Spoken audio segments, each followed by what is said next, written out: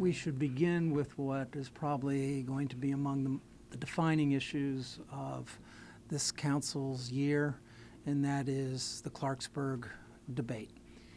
It is a debate that has raged since 1994, fundamentally, in a series of 5-4 votes as to how we should proceed with development in Clarksburg, a community that clearly does need more development, a community that has not been particularly well served, quite frankly, in a number of respects, a community that is concerned about its future, and we need to address those concerns.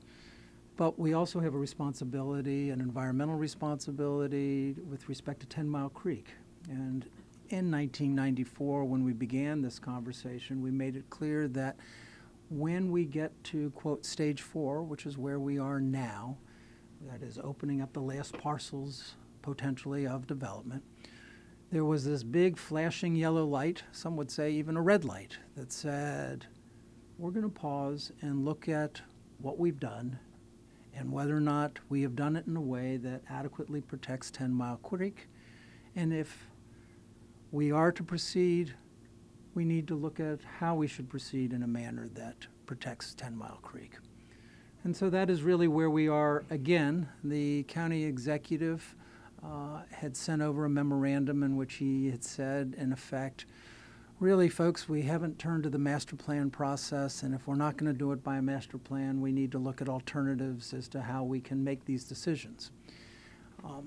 And the reality is we do need to step up and make these decisions. These are critical decisions for our community in every manner, and critical for our government to be responsible and to act. But how we act, in my judgment, is as important as acting.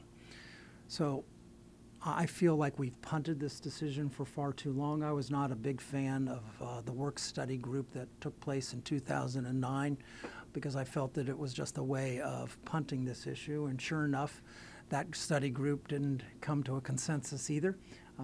It was 5 people that said we need to do a master plan amendment, and 3 people that said we can do it in water and sewer category changes, and a couple of people saying, I don't know what we're going to do. So now here we are at a place where we really do need to make a fundamental decision. The development community and the business community in Clarksburg is very concerned that if we do a master plan process, that somehow that will be prejudicial to them and that it could result in less development going forward, and that's not what they're in favor of. And they would prefer that we do this somehow without the planning board's involvement, and whether or not we can just, quote, look at these issues on a scientific basis and decide what to do. I spoke with the county executive this weekend, and the county executive made clear to me that he favors a comprehensive approach to this issue. And ladies and gentlemen, there is only one comprehensive approach to these issues, and that is through the planning board. So he clearly is in favor of a planning board process. Our planning board chair and colleagues are in favor of the planning board process. Our staff is strongly in favor of the planning board process. It needs to be an expedited process, but it is something that the county executive, our planning board chair, our Department of Environmental Protection, our DPS, our staff, all have said is the right way to go. I say all that to you. I don't know what my colleagues will decide. There is a strong split with respect to this. Could be another one of those 5-4 votes. So now I will speak as an individual council member and as chair of the committee and in charge of, if you will, environment or lead responsibility for the environment. I feel strongly that it must be through the planning board process. That to decide in advance that we're not going to change our land use in any way, shape, or form in that area seems to me to be inappropriate. You can't make that decision in advance. You do need to look at the science. But the science could lead you to a conclusion that says what we have allowed in terms of density or in our zones, we need to rethink.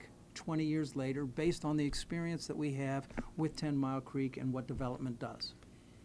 On the other hand, we have new standards for protecting creeks that have come into place, both at the state level, and that those standards need to be taken into account. I want this to be a science-driven decision, and I want on the table the opportunity to assess whether or not we need to make any tweaks or modifications to our land use decisions, because this is fundamentally about land use. It is about protecting 10 Mile Creek, but we're talking about moving a lot of earth around. Anytime you move a lot of earth around, you're going to have an effect on very fragile streams. 10 Mile Creek is among our most fragile stream. I have shared with others that I'm a fly fisherman. Trout only live in the most pristine streams. They are such a wonderful marker of how a stream is in terms of its health. If there's a brown trout in a stream, you know it is a pure place to be. There are brown trout in that 10 Mile Creek. And from my perspective, that's something worth protecting, not because of the fish, but because of what it bespeaks in terms of the purity of that environment. Now, we can make a different decision and say that we don't really care whether or not 10 Mile Creek is pure or not. And that's something that people can make a decision with respect to. So our staff has done a memorandum that will be made available to you that lays out, and I believe, a very compelling way why it is that deciding this through the prism of land use is the most appropriate way to go. And I will be supporting our staff and our planning board chair and our county executive in that pursuit.